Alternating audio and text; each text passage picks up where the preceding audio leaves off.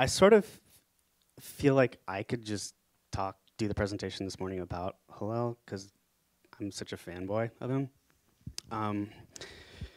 He's accomplished a tremendous amount of diverse activities in his career, and I'm sure he's going to tell you about a lot of those today. I hope he is. But whether it's running his UX consultancy, writing books, or talking about Legos, which he does a really good job of too, just so you know. He's an amazing guy, and I'm really thrilled that he has offered to sort of come in and do this for us today. So please help me welcome to Creative Mornings, Hillel Cooperman.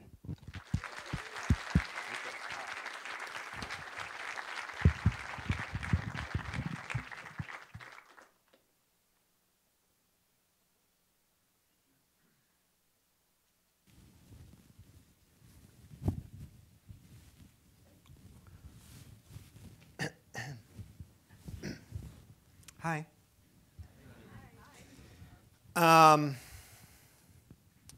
So I don't exactly know how this talk is going to go. I've never talked about this before. I've never given this talk before, and I don't know if any of you will relate to this. You may, at the end of our time together, say, "Wow, these guys got some issues," or maybe a couple of you say, "Yeah, I feel that way too." But we'll see. We'll see what it is. I love those. I didn't list it here, but I love those quotes where someone says, the act of creating something is an incredibly narcissistic and selfish act. Like, why do you think the world needs that? Like, okay, maybe for Jonas Salk it's not, right? But like for all of us, no apologies if anyone here is like, curing AIDS, good for you. But for everyone else, really, does anyone need anything we're creating? I mean, will the world will the world be okay without it? And the answer is, at least for me, for the things that I usually spend my time on, yeah, the world would really just be fine. They really won't care at all.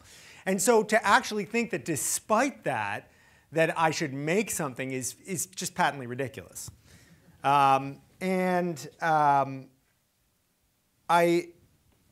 There's a version of this quote that I can't find where the quote is longer. It's something like, the more I know, the less I realize I know, and I don't trust anyone who doesn't think that way.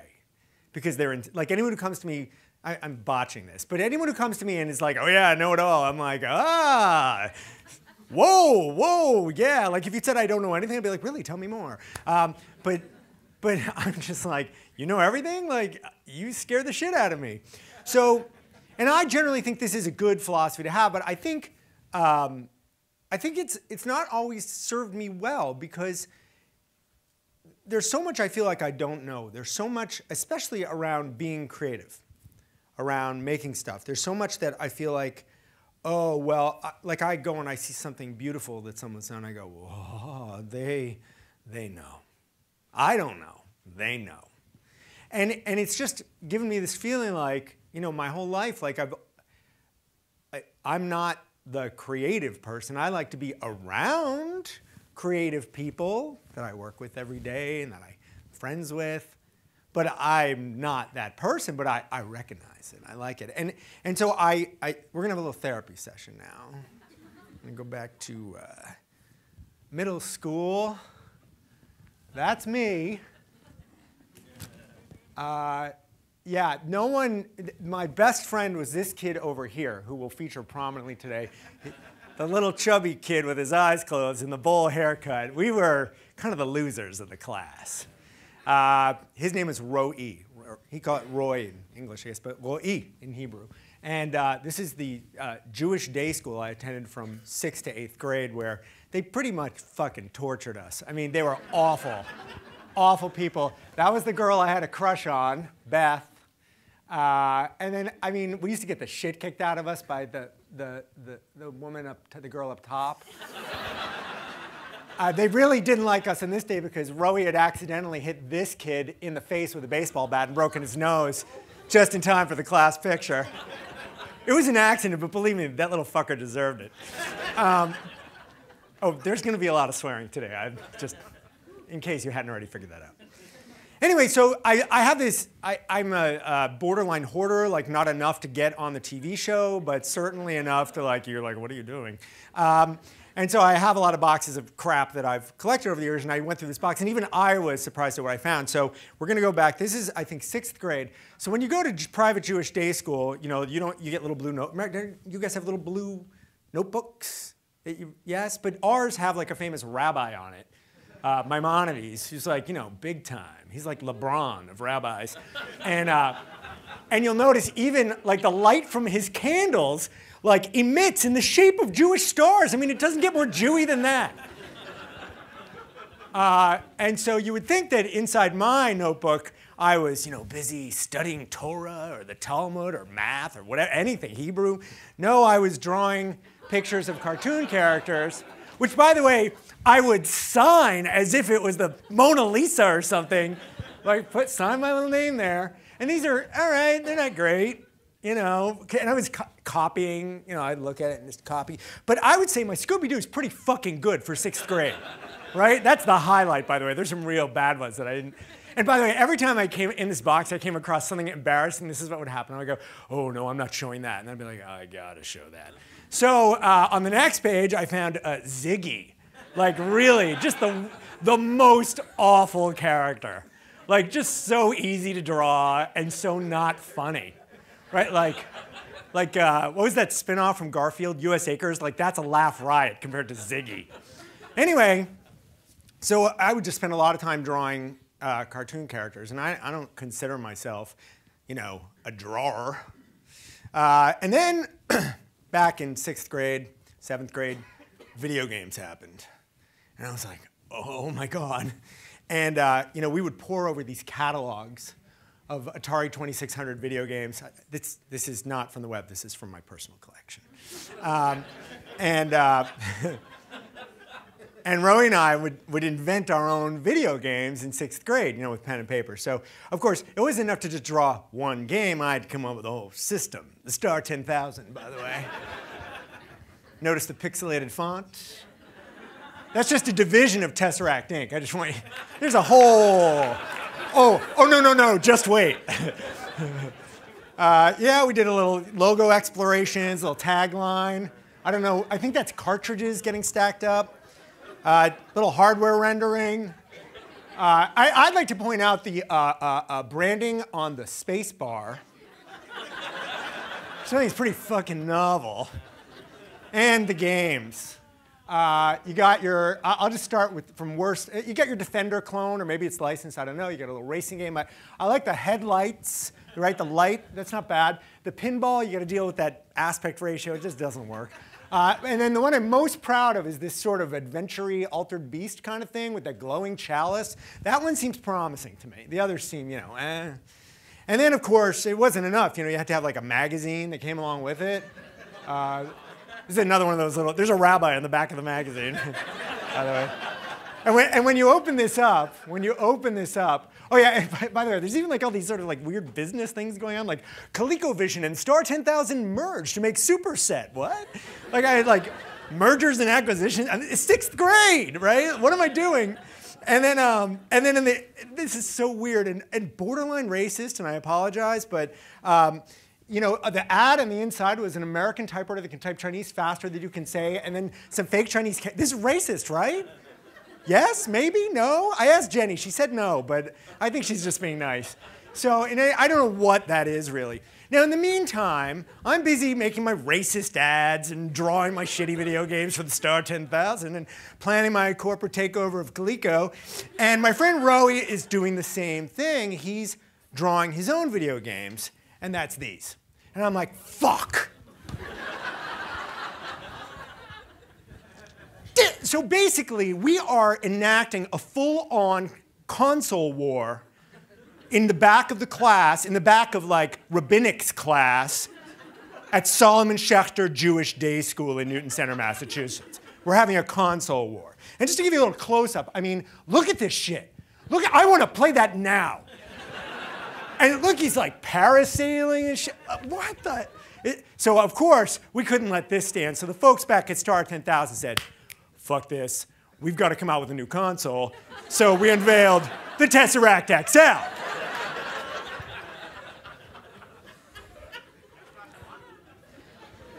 That's right. Started making more games, these little thumbnails. I was going to have descriptions in there. I had logos and names and you know, just tons of these things. Saloon seemed kind of cool, like a shootout. Anyway, so this went on, and then Rowie just kept drawing. And I was like, oh, just more of these. And I'm like, look, Science Lab. Where is that game today? This is in like 1981. Why hasn't anyone made that game? And this is some kind of like a Missile Command clone, but look at it. It's like in 3D, or it's 2.5D, I guess. And it's beautiful. Look at those ships. And I don't know if this is like a gas station here. I don't know what that is really. But so I was like, okay, we got to do something. Maybe the marketing's wrong. Maybe we need bigger images of our thing. And we also need bigger concepts. So the Revenge of Zardon. So you remember the Krytolians? They're the aliens that launch the attacks in Missile Command, Galaxian, and Space Invader. Well, this is your chance to get even. You're the aliens coming down on their city. High concept, right? Right? I tie them all together. It's like a crossover. But this it looked like shit. I was just like, God, he can draw, and I just can't. And so I was like, okay, that new system, the Tesseract XL was like the GameCube or something, what was the Sega one that just died? It was like lasted for it was the Dreamcast. Fuck that. Let's just pretend that didn't happen. We're going to the next generation, the Gamma Vision, and its big brother, the Gamma 5000 computer.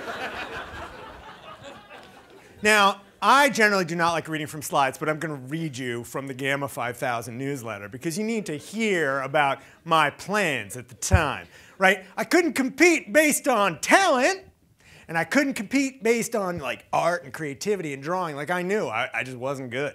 So, news of the ultimate video system computer has just arrived. Gamma Inc. has merged with every company available that deals with home systems, arcade games, and home computers. Best licenses, ultimate experience, blah, blah, blah, blah, blah, marketing, blah, blah. Video game system packages a home computer that is comparable to a big computer that business companies such as IBM use. Not make, but the ones they use. Or you can buy the ordinary video system that can be upgraded gradually to make it the same. But stop worrying, you won't have to throw your old system because you can trade it in for half its original purchase price towards your purchase of the Gamma 5000. And you can also buy the universal cartridge disc cassette that will take all your old, it just all fucking works, right? This is it. I will just destroy him through like backwards compatibility and like exclusive licenses. But there were games too, and I was like, I think I'm gonna get some games. I'm gonna license those Flintstones, the Jetsons. I got my Jetsons back, and some original Suicide Sidewalk. Okay, I'm not saying the art is good. I don't know if I understood the way parents made decisions about purchasing video games. There's probably something with the name Suicide in it. It was not something they're gonna buy, but I think that's a pretty cool game. And then also, again, not really, maybe an M rating, Back Alleys with the dagger in the logo. I want to play that, really.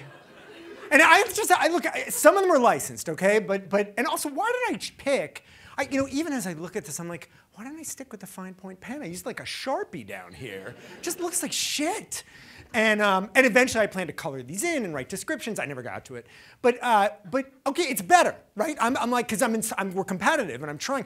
And of course, my roller coaster game, but it's a circus. It's really a carnival. Circuses don't have, I don't know what I was thinking. Anyway, so all of this came to a head in our 8th grade yearbook, which I drew the cover for, okay? Check that shit out. Yeah, I don't know, like maybe I should have just drawn some pencil lines first. I signed it, by the way. Gotta get that signature in there. And then this was we each, this is a little Xeroxed yearbook. So this was mine. And years later, he's a multimillionaire video game king and composer. This 13-year-old just happens to own the Boston Celtics. This is Rowie's. You finally get a chance to see my body. But what you may not have noticed is in mine, there was this little ad. The Star 10,000 versus his Tesseract. His was called Tesseract. Check out Horror Caverns versus that shitty adventure. And I don't know if any of you are old enough to remember, but the spokesman for Mattel on television at the time was this guy, George Plimpton. And there is no comparing the two. As you can see, Star 10,000 beats Tesseract everywhere. But Rowie had a competitive ad in his yearbook half page. And he fucked me again. Like, never mind the drawing, which is so... He did a better job drawing a shitty game than I did. But then he didn't even use my name, he just called it Hillel Vision. It's fucking brilliant. He just I had no chance. So I knew, okay, he's just better than me. He's so talented. Like I always recognized talent, and I also recognized I just didn't have it. So, but then I got excited about drawing buildings, because he wasn't excited about that. So then I figured, well, I can't compete here. I'll go draw shit that he's not drawing. And then for my 12th birthday, my parents went to the local charrette. That was the architect supply store. And they got me a protractor, I guess, and some tracing paper. I don't know. It sounds like a cheap birthday gift in retrospect. But I was really excited. And I used to draw like these huge landscapes. This is like 8.5, 11 pages. And it's some sort of, I don't know if you could see the houses, really. I did my best.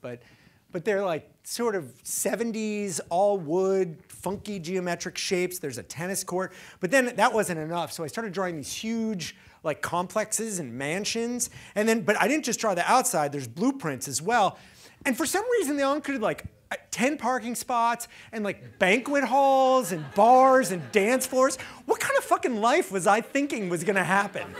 Like this is like Bill Gates' house or something. Like I don't even really understand it. But they all had these features. And then something amazing happened. And I don't really remember watching Star Trek back then. My dad is so disappointed because he's like, we watched it every night together. I'm like, I don't remember. We went to the bookstore and they had this thing called the Starfleet Technical Manual. And it was awesome because it was like it was like a wiki. It was like all this nerdy backstory on it was everything. Like here's how the ships work and the diagram of the phasers and blueprints and everything. So I extended it to create the special section, right? Where I would draw, and so I started going, and guys, you need to understand the fraction of what I have that I am showing you. It is a small fraction.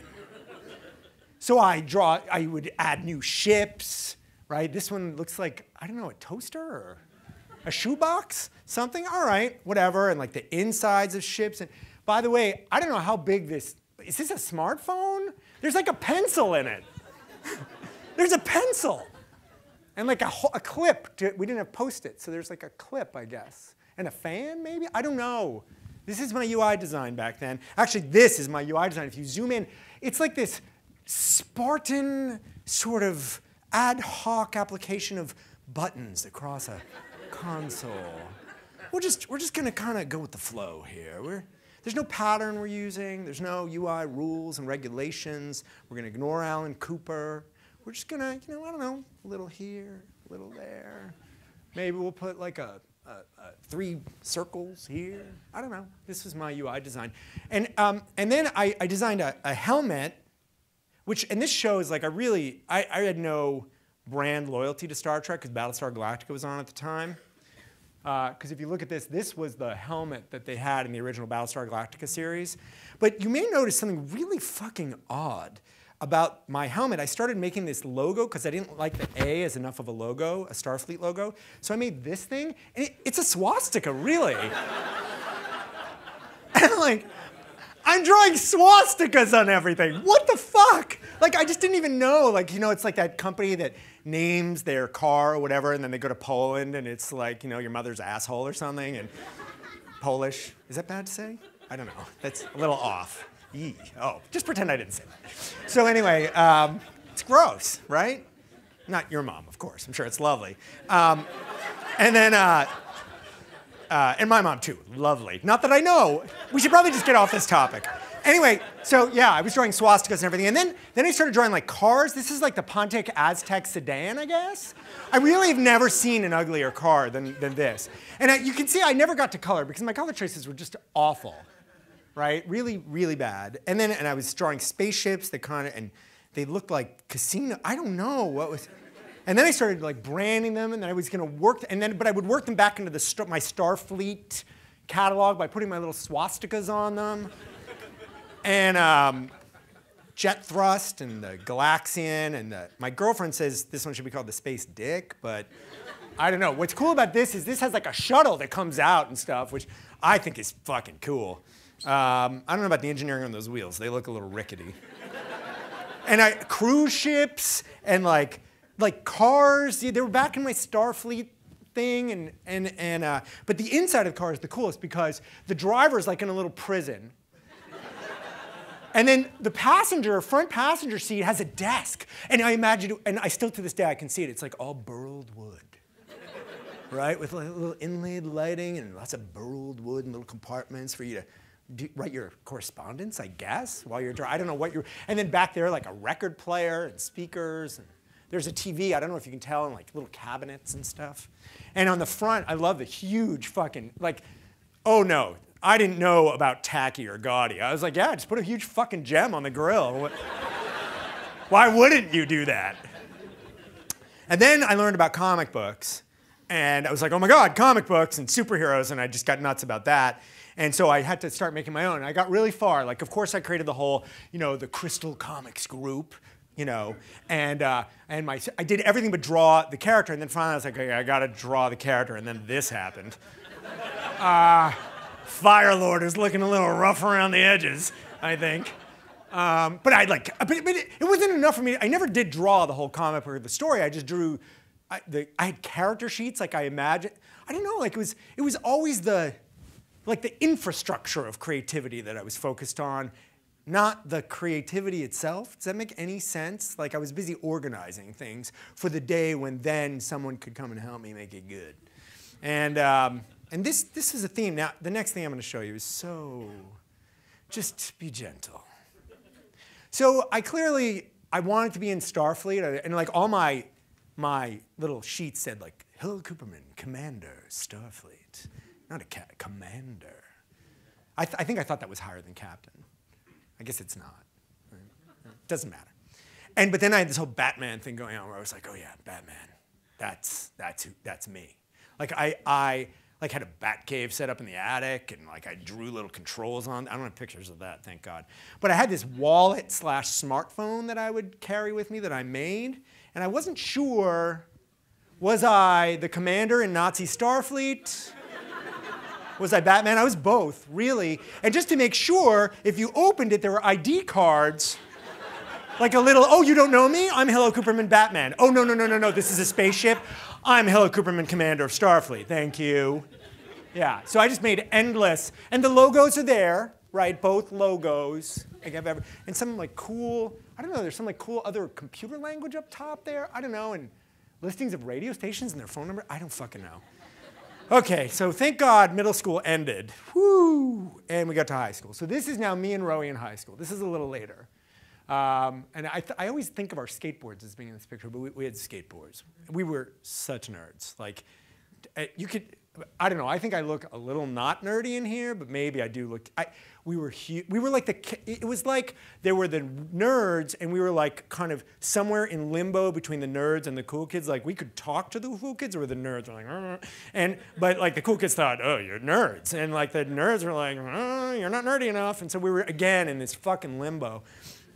And I found lots of little drawings and stuff that got in high school but were echoes, like a better Ziggy. Fuck, what was with Ziggy? What the fuck? I so didn't want to show you this. I so did not want to show you this. And then I sketched my parents' car and like my house. But all along I thought like, well, that looks pretty cool. It's a little squish, but like it's not like big deal. I just copied something, right? This is what's going on in my head the whole time. It's not like I didn't make something original. I didn't create something. I just copied what was in front of me. And my house too, right? Like I just sketched. And by the way, it was so easy to do it the messy way without like making all clean lines, and that just covers over all my fucking mistakes. And by the way, I love trees because that shit, it doesn't matter. Look, it looks like a tree. And then I started designing like houses and like and all the blueprints and like of course like the place where I would sit on my big screen. They didn't even have TVs like this back then, but a record player that was like flat like this because that's cool. And then I started coming up with like like I don't even know what some of this stuff is. It was this thing called, I did a logo exploration for the Creation Space Initiative. I don't know what it did. I really don't know. But it had this amazing office building, which even back then I had co-opted some old building and preserved the facade and built an ugly ass modern concrete piece of shit around it. The only saving grace is at least there's no swastika in the logo. And then I found this spaceship that I think was made by the Creation Space Initiative, CSI by the way, and it was like this personal ship. You could see the outline of me in there, and I could just fly around everywhere in space and my stuffed animals, and it was called the OMA Vector, and I just didn't give a shit which letter I capitalized to make my acronym, like the one man make velocity. What? I think I just gave the fuck up. What? And comic books. Here's another attempt at Fallen Angel. She fell real hard. And then I found this. And I was like, well, that's not bad. And then I had this vague memory. I'm like, I think I fucking traced that. Fuck! Like, I was so pissed. But then I think to myself, but this is the way my mind works. This is this pattern. Like, 9th grade. Like, not bad, right? And I'm like, oh, but I traced it. But so what? So the fuck what? Right? And then I spent all my time in the library and I found science fiction fantasy books. And I read like all the dragon books, Pern, Anne McCaffrey. I was like so into these books. And I was like, well, you know, I can't draw, but I got a typewriter and a computer, motherfuckers. I'll start writing some fan fiction. And so I was writing fan fiction for this, which again, I was embarrassed to show anyone. It was not dirty fan fiction. Although that would have been okay too. But that's not why I was embarrassed. I was embarrassed because, not because I thought it was bad, but because it wasn't original, right? And then I was like, well, and if you don't know the backstory of the Dragon Riders of Pern, it's actually really cool. Like the story is really, really cool. I recently reread some of the writing. All right, well, but some of it. But it's not bad. It's good.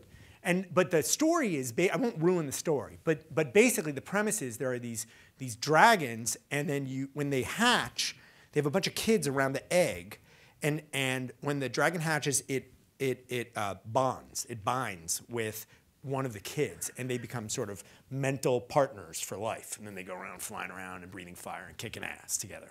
And it's this like really cool friendship. And so I thought this was too derivative because it was fan fiction. I didn't know that term at the time. So I would create a whole new story that I would write, which was about a land where kids bonded with horses, not dragons. So as you can see, it's completely original. I think they were flying horses, but not dragons. Not dragons. They had wings. I don't know if they breathed fire, and like a map, and I call it, like, again, no swastika, thank God. Little sort of rainbowy logo, kind of not bad. So I did it, and then I even handed it in as an assignment once. And then, of course, this led to Dungeons and Dragons. The guy who was the dungeon master, he was one of the uber nerds, right? He had his a nerd girlfriend. He was the dungeon master, and so they had D&D club, and Rowie and I were like, oh, this seems pretty cool. We made characters and we worked on them. And Rowie's looked better than mine, and mine looked like shit. And we go into D&D club one day in some history classroom, and I swear to, and we're going along, and 10 minutes into it, mine and Rowie's characters die with some encounter with the gelatinous cube. And Sid's like, sorry, you're dead. We're like, fuck you, man. We worked hard on these characters. So we were like, fuck you and fuck Dungeons and Dragons. So, because we just had this horrible experience. He just screwed us. So then I was like, well, maybe I could turn this thing into a computer game. So I literally, by the way, all of this was in class. None of this happened at home. This was all during my class time when I wasn't paying attention. And I would always say, way in the back, which I still do to this day. So I would write computer programs where I was going to turn it all into something, and then we were like, well, all right, that's pretty cool, but fuck that. Let's make our own superhero-based role-playing game called Superhuman Forces. And like, I mean, serious, like the detail in this thing. We didn't play it once, but we made it, right? It was always, again, about for me, about the organizing of the creativity as opposed to the experiencing, and maps and on and on. And then I got into like making these, then I decided I was gonna, I don't know really. But it was like I wanted to make like joke magazines or newspapers. And so then I was like, I was at Brookline High School, and I was like, oh, study halls, who goes? You know, like, ha ha ha. But then I spent like 6 months of junior year and 3 months of junior year in La Jolla in San Diego. My dad worked there for a little while. And so I made the La Jolla High School Underground with like, you know, I love the Rex Reed quote, an incredible collection of garbage. So even, you know, it's like, I don't know, Cracked or Mad or Spy. It wasn't as good as Spy. But, and then we were busy drawing skateboards. And then I discovered music. And so I was in the concert choir. And of course, the concert choir, we went down, Rowie joined the concert choir, right? Like that's really where we could meet girls. And concert choir, that was, well, listen, you got to go with what you got. And so we went down to Florida, and inexplicably, Rowie lost his shoes at Disneyland. I cannot, the kid was just a mess. Like, but I was organized. He could draw, but I had my shoes, right? See what I'm saying? Like, and of course, the choir director was so pissed because you're supposed to wear a burgundy tie, and Rowie and I worked at the supermarket as bag boys. And we wore our Star Market blue and green striped tie. So it's like a sea of burgundy ties with these two assholes. He was so pissed. And then I was in the musical, you know, like Gilbert and Sullivan. And then I was in a band, and I was writing music. And I was in the concert with, you know, and like we played like a Jimi Hendrix cover on the piano, which should just really never be done. And you know, and I was like, okay, maybe I can't draw, maybe I can't write, but I can play music. And you know, I'm in a band, and like, and what's really sort of an amusing footnote about this, the guy there behind the piano, the backup singer, is this guy, you know, in the PC Mac commercials, the PC, John Hodgman, that's him. Yeah. Yeah, we were friends in high school, which was fine. He's a sweet guy. So anyway, so it comes time, high school's over, and now I'm like, I'm starting to feel it again, right? Like maybe music. Maybe that's where I can be somebody, right? Maybe that's where I can be creative. I'd written some songs, which thank God there are no recordings of. I think I still remember a little. And Rowie, of course, he's going to RISD. There was never a question. He was going to art school, right? And I was going to take a year off, and I was going to go to Israel for the year. And I was going to go to this jazz school in Israel to play jazz, piano, right? I was going to, because I even then understood, like, if I could play jazz, I could play anything. And I went to the audition, and they said my playing was fine, but my Hebrew wasn't quite good enough. And then my dad talked to them, and so they said no. And then my dad kind of wrangled with them a little, and they said, all right, we'll take him. And then I said no. And I chickened out. Like, I just felt like I didn't belong or something. I don't know why. I really don't know why, but it's over and over and over again. And so instead, I went to Brandeis. And not that it's a bad school, it was a lovely school. And I majored in Jewish history. My dad's a Jewish history professor. My mother's a computer programmer. I just stuck with what I knew. And I don't know why. Now, we're going to fast forward a little. Rowie went to art school, eventually became a doctor, and still paints and draws and everything. Here's some of his art from now.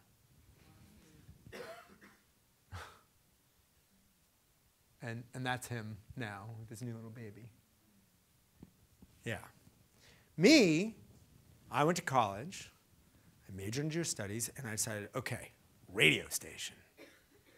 Now again, I wouldn't be making music, I'd be playing other people's music. I'd be organizing the creativity of others. And I did draw a little, a very little. I was like a cartoonist for the student paper. But there was another friend of mine was the cartoonist. He was much better. He was better at drawing, and he was better at comic strips, because comic strips have a cadence. And for me, it was like basically a way to like just write a big shitty essay, like of shitty things that I would complain about, with like a little, and you know, my character in there. And by the way, look at the character. It's fucking Ziggy again. God damn it, Ziggy. And then I would use my platform at the radio station and in my school paper comic strip to fuck with this one administrator who tortured me, this guy Rick Sawyer. That's a whole nother story. I could get into it, but we got to keep going. And then I decided, college is ending, I got to do something. So I came up with this idea for a business. Like I had all these business ideas. I was like, oh, I'll make a business. And it was going to be a food delivery business. And this is my logo. And I'd like to point out that the sort of embossed, see, it's called the Invisible Kitchen because, do you see? Like I would make the food and deliver it to you, but you would never, okay, you understand. And the typeface that I designed was invisible. Ah? Impressed? Yeah, it's pretty good. I had my van and my logo, a little tagline. I had a business plan, a little layout for the basement that I was going to redo. This section of the business plan is called Parental Contributions.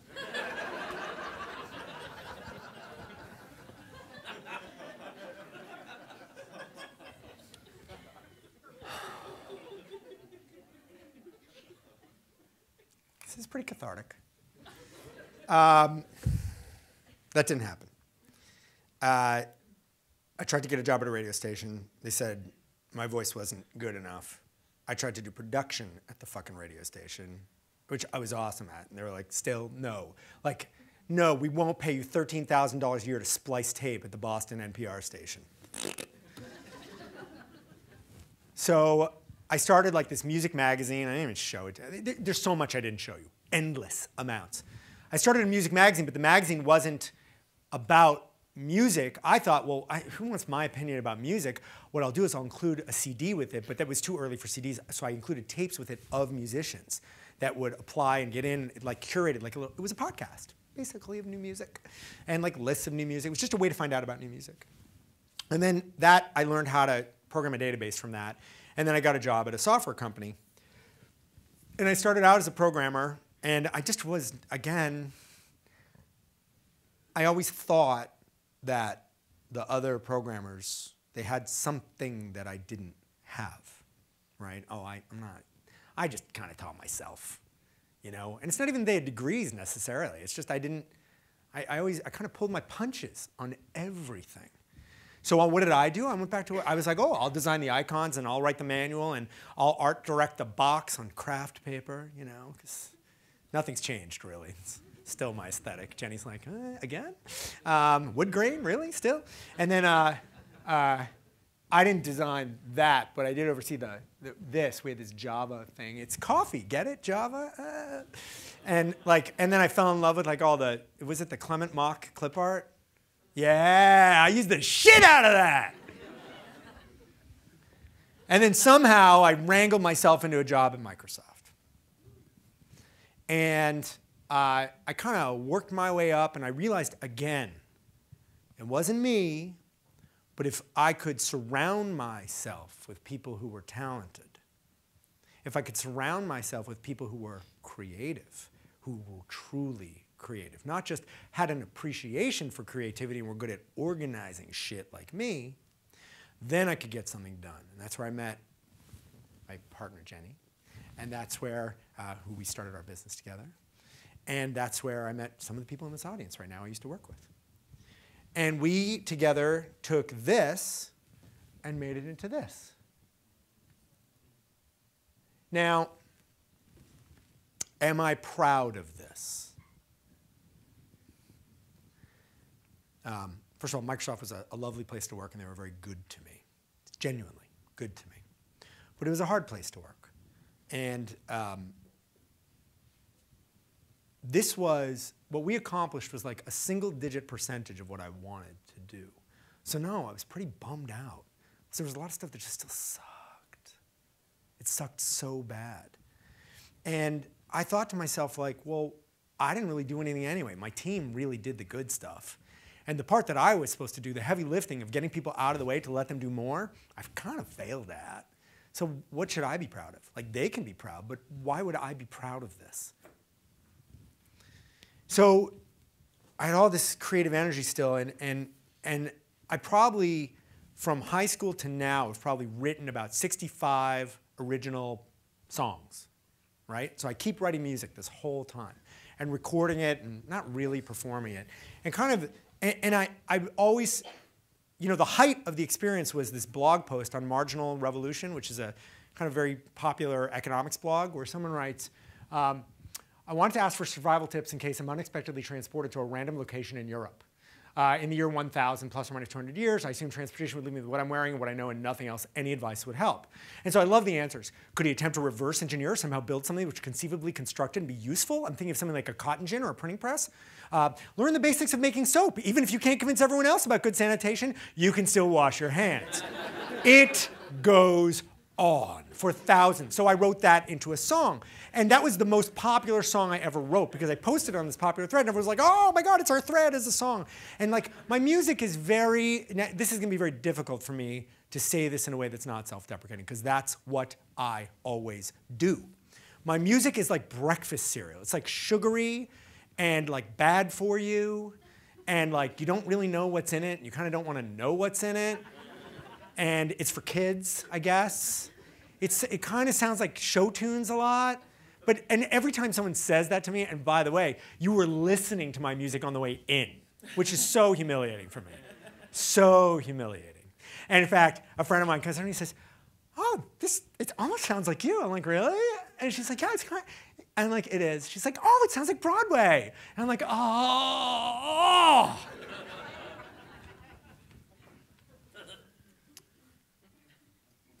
So then, I'm in the home stretch, I promise. Then I discovered food. I was like, oh, food. I started eating, and I started photographing, I started writing about food. And I wrote, and I wrote, and I wrote, and I had a food blog called Tasting Menu. And this is actually lunch in London in 2003. This is the dessert, and it was made for me by Gordon Ramsay. And this is before he was on TV, so he made it, and it was real good. And this is in Paris at a restaurant called L'Arpège, and it's just a fucking beet in like balsamic vinegar, like created in a salt mound. And holy shit, this thing will like make you see Jesus. And I don't know anything about Jesus, but I think I may have seen him that day. Here's the chef, right? And I took these pictures.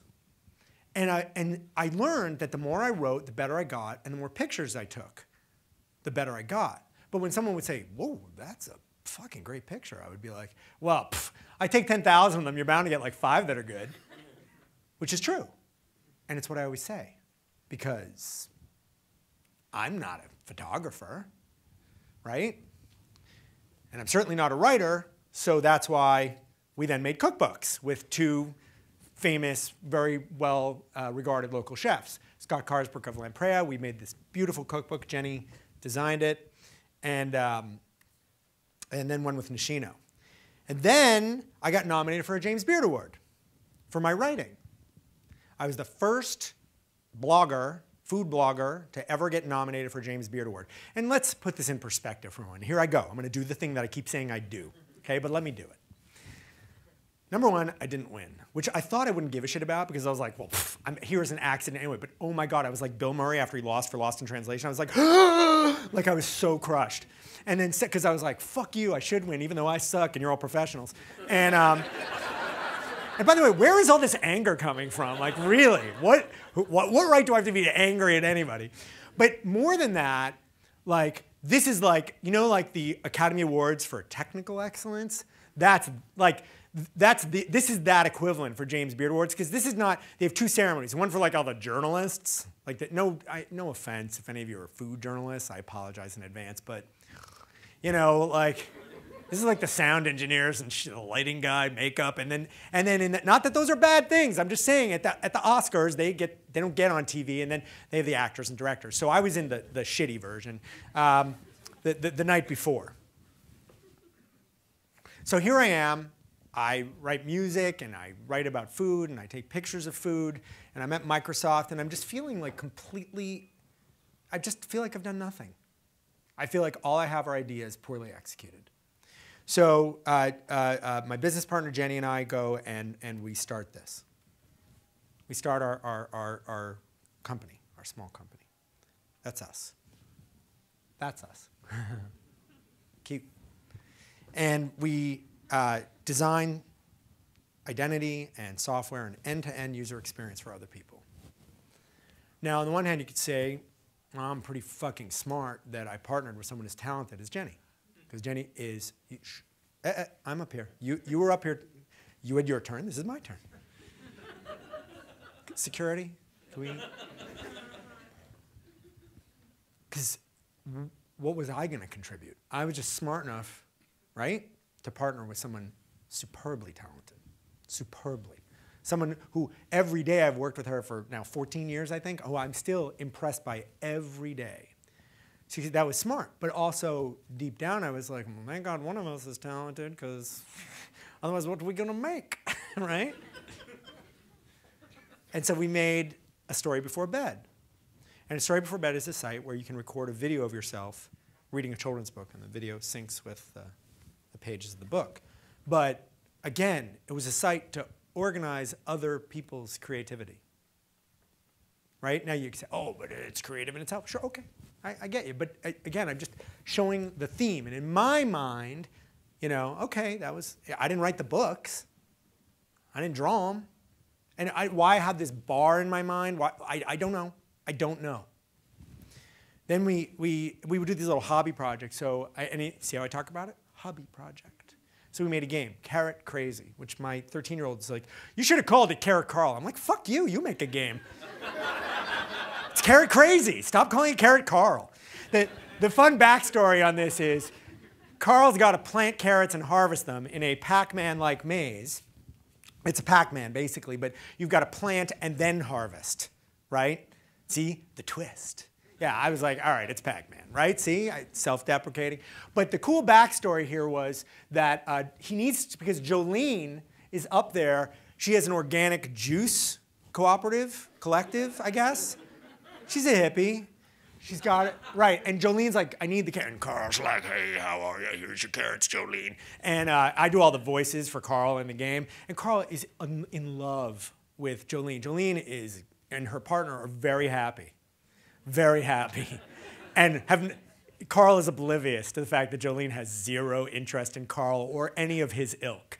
And none of this is really reflected in there, and it's also a little bit creepy the way Carl is kind of oblivious and kind of all hot for Jolene and making carrots for her. I know, I get it. It's creepy. I understand this.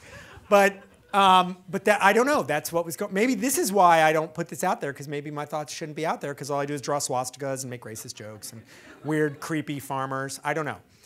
So, but then we did our next big project, Slide Bureau, which is started out as a competitor for like a slide, making a PowerPoint-y thing on the iPad with these gorgeous templates designed by this team here.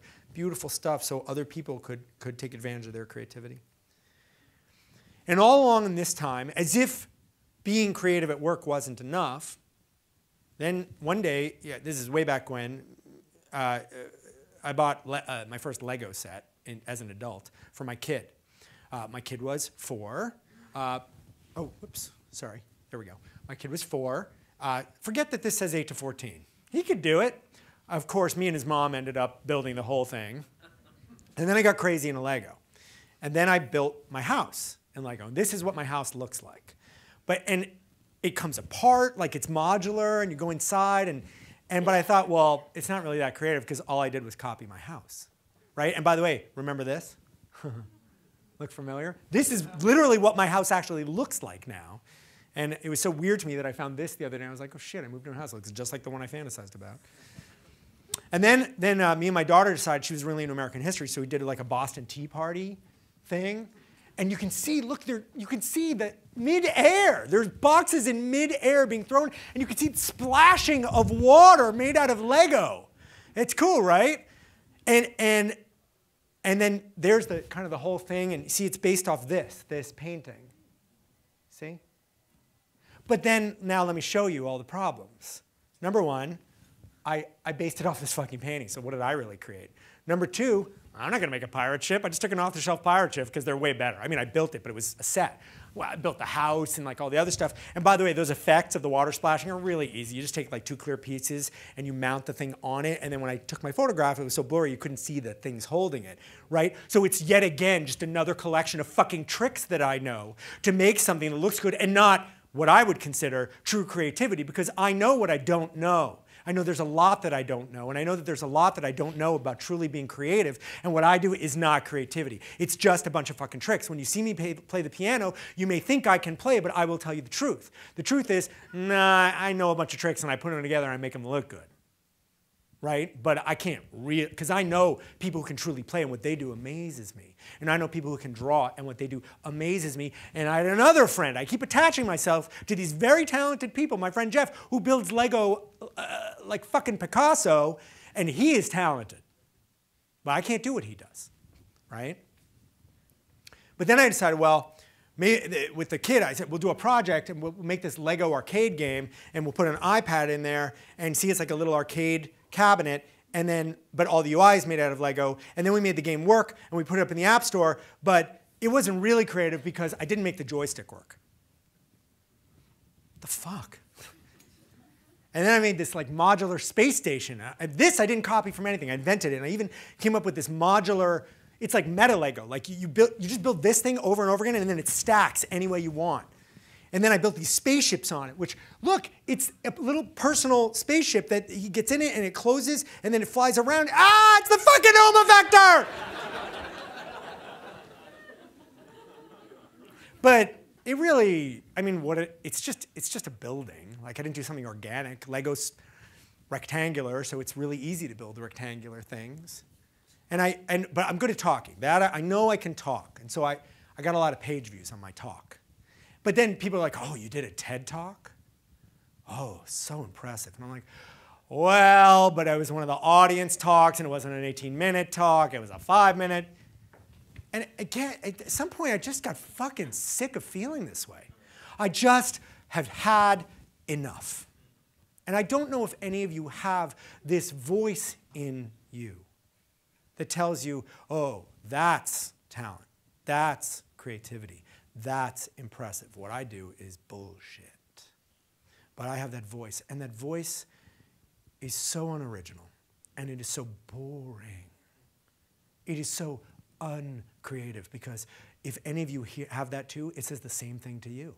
It's going off the same script for all of us. And I wanted to create the pattern. No matter what I did, I would create these little worlds, and I'd want to kind of flesh out the details in these little places and share them with people and stop pulling my punches. And I turned 44, and I was like, oh, something's in there. It's hurting.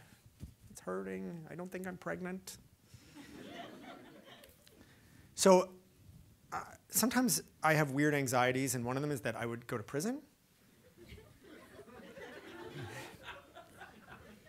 And my first anxiety is about someone, you know, cutting me with like a bottle and like shitting down my throat like on Oz. As I lay there passed out, and, you know, all the commensurate prison-style assaults that would happen to me. But my second biggest fear is that I would be really bored.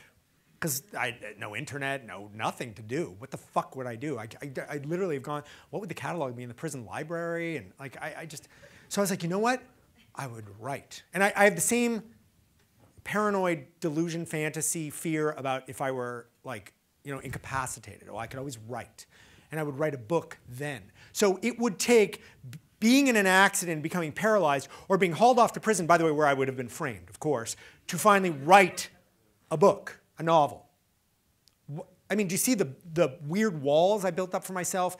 That's what it would take for me to have the courage to, someone would have to cut me with a bottle and shit down my throat for me to finally write a story. And remember, it hadn't worked out the first time I did. I sent my horses with wings and bonding thing, and the teacher wrote as a first paragraph or a first chapter, this is dense and confusing, I think. And I have the whole chapter. By the way, it is dense and confusing. But a little encouragement. I'm in fucking 9th or 10th grade, and like you could see her comments just get more and more sparse, and to the end, she just gave up. Like it was unreadable. Okay, I know. This is it. We're in the. Do you guys want to leave? I'm in the home stretch here. Literally, I swear, the real home stretch. so I started thinking, so it's in here. What is in there? The little kid with the Batman and Starfleet ID cards. What's going on in there? And I really love superheroes. Love them.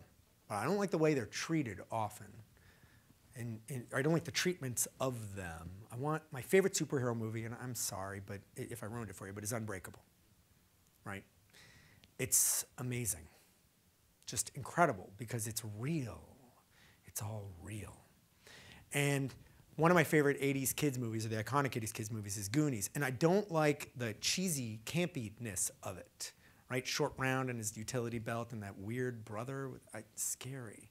But I love the kids. The parents are just fucking, who knows, dead or divorced or nowhere, just checked out. And the kids have the run of the town. And these two things resonate with me. And I started thinking about this whole story about kids that get superpowers and they have the run of their neighborhood, and that I don't want it to be just a little thing. I want it to be big because remember, you know, Gamma 5000 merged with all the available companies and all the game. I have a system, I have an architecture, I have a big plan. And so I came up with an outline for this one story that was little, but then it got bigger and bigger and bigger until it was basically the creation of like a new universe based on our own, where superheroes are real and where the powers originate with kids, and where thematically there's all these things that are well beyond just, you know, kids on an adventure, but that are about, you know, how, you know, personal relationships and like the way, you know, Jews and African Americans get along in Seattle, and, you know, or through the years, the Seattle is a symbol, and all these just, and I started, of course, and so it turned into an outline not for one story, but for 7 books. 7, well, I didn't know what they were going to be. Movies is really what I want them to be, because that lets me off the hook, because, you know, I need other people to do that. Someone creative would come help me. And I would start them, the first story would be number 4, you know, because Star Wars. And then I'd written an, I was gonna finish writing the outline, and I went up to British Columbia alone to a cabin. It didn't look like this because it was like December. I went for a few days alone, and I was gonna write the graphic novel. I think that's what it was gonna be, because I was like, oh, that's easy, right? I'll just write a little words. There's so few words on the page, like 90% of the words is drawing, and I'm not gonna do that, and I'll hire someone to, you know, do the illustration. I'll find a talented person. And then my friend Kira said, you know, why don't you just write it as a book? I was like, I can't write a book. She's like, just write the book. So I wrote the first chapter, and she said, and I sent it to her. And I'm sitting there in British Columbia, like shaking in my little cabin, and she's like, it's good. And I'm like, really? And then I sent it to another couple of friends, and they were like, it's good. And it wasn't very good, but it was good enough. And then I kept going. And then after I had this first chapter, I knew that the only way to force myself past my own, that voice, was to put myself in a position where if I didn't do it, I would be humiliated. So I called this illustrator, and I sent her, all I had was one chapter in my outline. I sent her the outline, and I sent her the chapter, and I said, what do you think? It's this woman, Caroline Hadalexono. She did these. Yeah, she is the shit. And, but again, the book is 98% words and 2% drawings.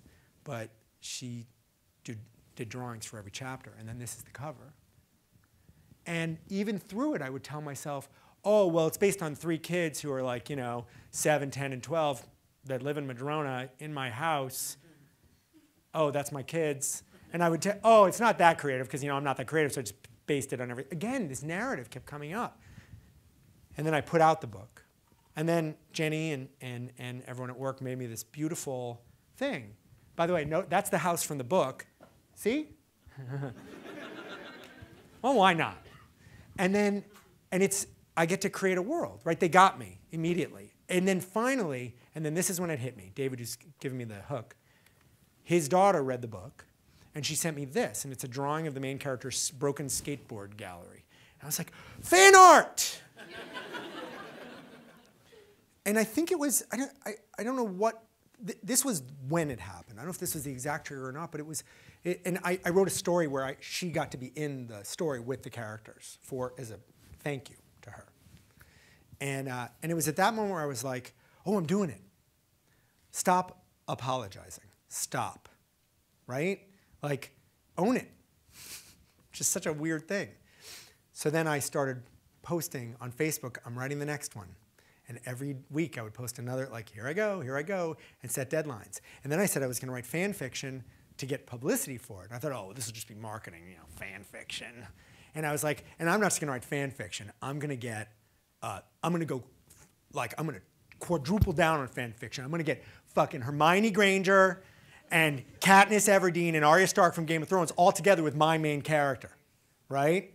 Now, oh, you didn't want to read a book about my kids and the neighbor getting superpowers? You want to read this shit? And then you're going to fall in love with my character, and then you're going to read my books. But then I started writing, and I had to come up with some plausible reason for them to all exist together, and I did. And then that's turned into a novel also. And so now this is out, and these are coming in March.